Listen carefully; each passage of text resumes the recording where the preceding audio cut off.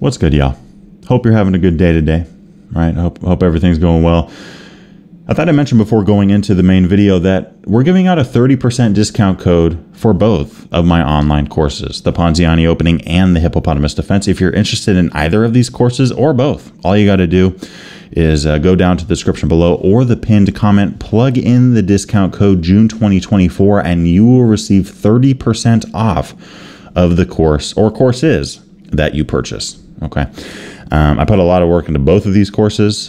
Dozens have gotten the Ponziani, hundreds have gotten the Hippo Defense course, and yeah, many have told me that they enjoyed it. I really think that both the Ponziani and the Hippo are two of the most underrated options that a chess player can go with from either side. Right now, obviously, the Hippo, it's more, white or black. You can do it from either side. The Ponziani is a very E4-based opening, but the Ponziani has a ton of opening traps, and it works. I mean, it's a sound opening, sound option, and many players just don't know what the heck to do with it. So, again, thought I mentioned that. And remember, if you're interested in getting this 30% off sale, you got to get it done and get one of those courses or both before the end of the month. Let's head back to the video. Today's video marks part 1 of a 4-part series, in which case we're going to be covering how to play the Pterodactyl defense. Now, as many of you know that have been subscribed to this channel, I'm a big fan of rare, off-key, offbeat openings so that we can take our opponent by surprise, because they're not going to know what the heck to do with our opening option most of the time, right? If we play something mainstream, mainline, there's nothing wrong with that, but they're probably pretty well prepped. But when we play something that they've hardly ever seen, or maybe have never seen before, we're going to have advantage in comfortability and overall awareness and understanding of the opening positions that we reach. And I think the Pterodactyl falls right into that against the move of d4. Okay, so we see that move of d4. In this case, what are we doing? Well, we're starting out with modern. We're playing g6, playing bishop g7, and against this specific setup, very common setup, by the way, from white with d4 and c4, followed by that knight move, we're now going to put pressure on move 3 on white center with striking the c5 option. Okay, so here it's only move 3, white already with a big decision to make. We have a pawn and a bishop blasting down on that d4 pawn, and I'm kind of breaking this up into a 4-part series to make these digestible for you guys and to just focus on one move at a time. Okay, here in part 1, we're going to be looking at what happens if white takes. Part 2, we're going to be looking at e3. Part 3, knight f3, and finally part 4, the most popular move from white in online chess, the move of d5.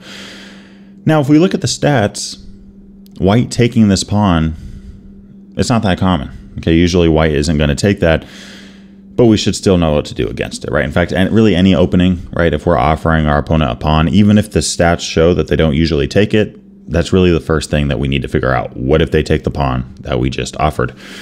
In this case, I'm recommending taking that knight on c3 immediately, okay?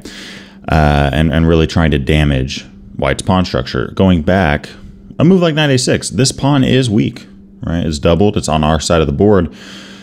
But here white can play a move like queen c2, just giving us the pawn back, and their structure actually looks pretty okay, right? Their pawn structure is fine. If we see a move like e4, if we take on c3, look, the queen doesn't have to stay here, right? It's not like the queen has to keep an eye on e4, because if we do win that pawn, we lose our rook. That's not good, okay? And in the same kind of view, a move like queen a5, bishop d2, now there's a piece defending c3, not just a pawn. And the moment that we take it, I mean, all of a sudden we're forked, right? Our queen's attacked. The second we run away with it, we lose our rook. We're losing. So going back, if you do play the Pterodactyl, if you play the modern, play c5, and white captures, you got to take that knight off immediately. That's my recommendation, at least. Okay, and what you get here is white having 8 pawns with half of them being isolated. We have an isolated pawn on a2 and triple isolated pawns on the c file. What does this mean? Well, they're isolated because there's no pawns, right? If we look at the files next to those pawns, there's no pawns that can defend these. There's no pawn that can defend a2. These pawns are by themselves. The only thing that can ever defend them is a minor or major piece or their king. But a pawn cannot defend a pawn when we look at the queen side of the board. And pawns are great defenders because they're expendable, right? Now,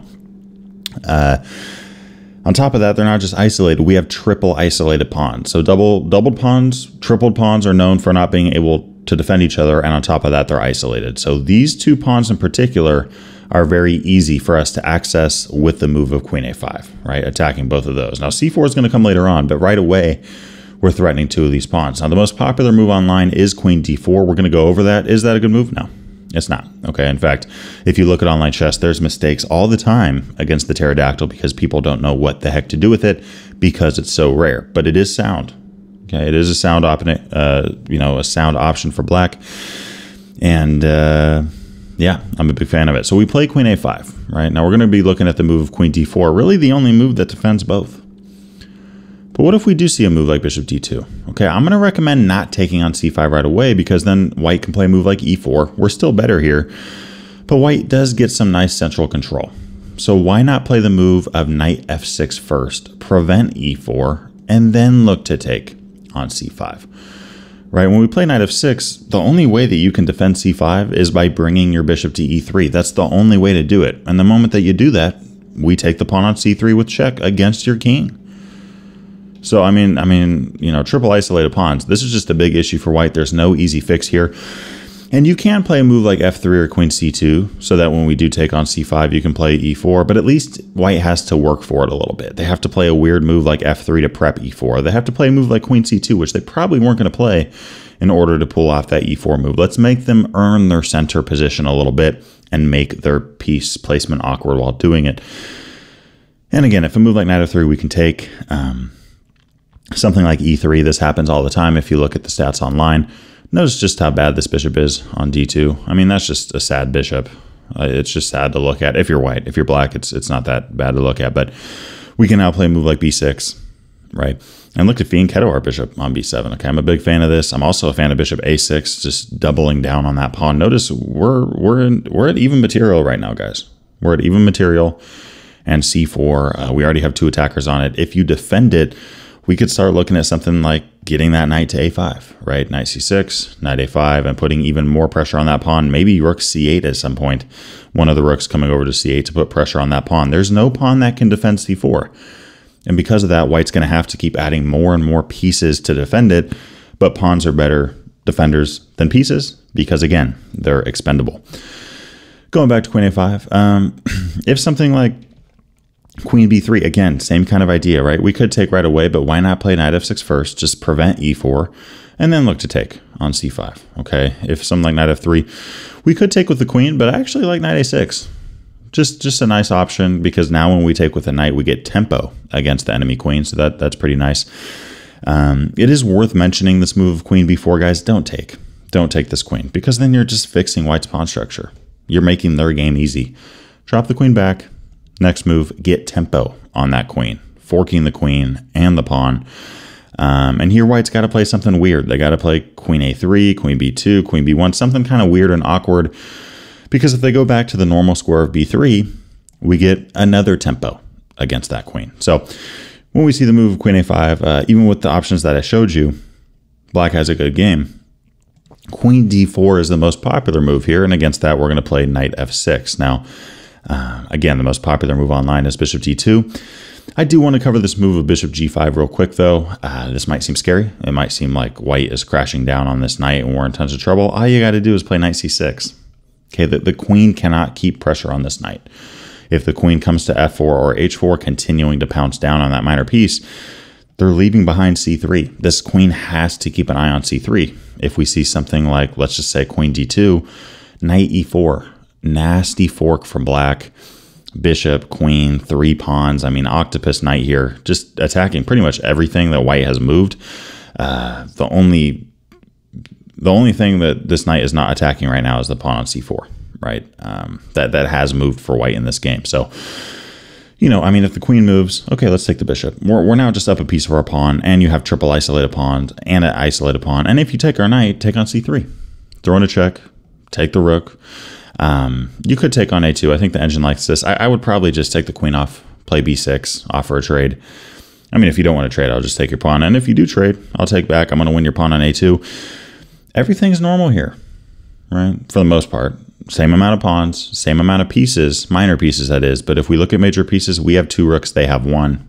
Resignable for white. Going back, if we see a move like queen e3, which is a much better move than queen d2, right? Because we don't get tempo on that queen. We could play knight g4. We could also just bring the knight to e4 anyways, right? I mean, if you take on e4, we throw in a check. We're going to say thank you for the rook. We're completely winning. So you can't even take that knight, and we're attacking so much on the board right now. If a move like rook c1, we can take on g5 and actually play d6, right? You're unable to take because that pawn is pinned to the queen. And if you develop your knight, okay, let's take on c5, offer a trade. And look, if we trade into an endgame here, I'm taking black any day of the week. Again, isolated pawns are so difficult, especially in the endgame. These pawns cannot defend each other, guys. They just can't. Right? If we play a move like bishop e6, if we play a move like knight a5, white's going to have to start scrambling with their pieces, trying to defend everything. Us, on the other hand, if white ever does attack our pawn on c5, okay, b6. We're chilling. Okay. On top of that, we as black have more leverage to make pawn breaks. White, on the other hand, I just don't know what they're going to do with those pawns. So, yeah, I mean, that covers the move of bishop g5. If you see that, just kick that queen around. White cannot keep an eye on that knight without giving up c3. And if the queen goes to e3 or d2 after that, knight e4, keep the pressure, keep it churning, and a good game for black. I also want to mention this move of e4. In this case, don't take on e4, please. Okay, because it might seem like, okay, if they take on e4, we take on c3, we're winning. That is true, but they have vision on our rook. And we're getting checkmated at move 8. So don't do that, okay? Instead of taking on e4 right away, they do have vision on our rook. Attack the queen and then look to take on e4. Notice the queen can't keep an eye on that rook, okay? If you keep the queen there, thanks to the queen. If you move it here, thanks to the queen. If you take the knight, thanks for the queen.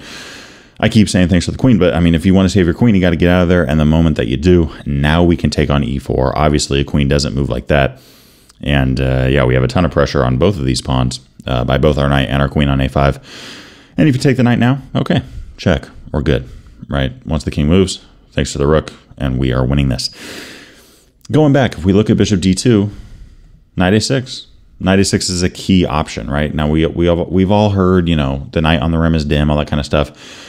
And that's true. The knight on the edge of the board doesn't attack as many squares, but this knight is coming here for a purpose, right? We're eyeing this pawn on c5. And once that knight gets there, I mean, that is a rock-solid knight, unable to get kicked around by enemy pawns. If something like bishop e3, white trying to defend that pawn, I mean, we could still take.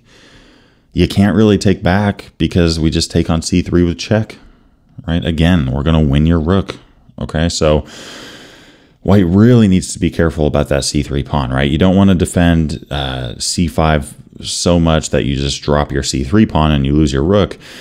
And if you don't defend it, okay, well, we'll take with the knight. That's fine, okay? e3 is played online. This is the most popular move that we see online. And oftentimes, black misses the following move. They missed this move of knight b3. Amazing tactical idea. You know, I mean, yeah. I mean, if you move the queen, thanks to the rook. If you take the knight, we take the rook. We're up the exchange here. We now play a move like d6. Notice we have very nice control over both dark and light squares.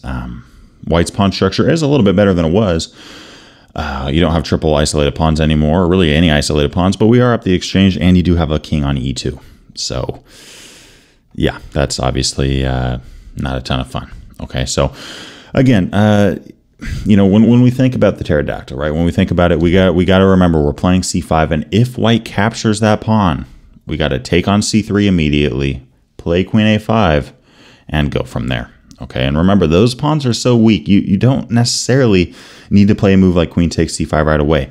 Play queen a5, develop your pieces, capture a pawn off at the right moment, and there's so many ways that your opponent can fall into trouble there. I'll see y'all over in part 2. And just remember again, guys, you know, when it comes to openings like this, part of the reason I'm such a big fan, it's not just because the pterodactyl is a good opening, right? Now, there's plenty of openings that are rare, that are bad. For example, the Coca-Cola Gambit. The Coca-Cola drink is bad for you, and so is the chess opening. It's bad for your chess game as well. But I'm not sitting here recommending that because the opening sucks. Okay, it's just terrible. It is so bad. Okay, I mean, just look it up. The Coca-Cola Gambit. It's hard to look at. All right, but something like the pterodactyl. I mean, this is an underrated option at the end of the day, and a lot of white players just don't know what the heck to do with it. So, hope you enjoyed this video. I'll see you over in part 2, and yeah, wishing y'all a great day. Let's get it. What's up, y'all? Solomon here. I hope you enjoyed this video.